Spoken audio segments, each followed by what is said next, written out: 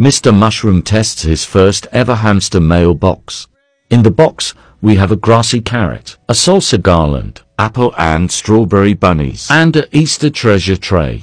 First, let's let him try the Easter treasure tray. Straight away, he was very intrigued by the tray. He hopped straight in and started enjoying some dried carrot. He could definitely smell something he liked, so he went digging around to find it. Now let's let him try the apple and strawberry bunnies.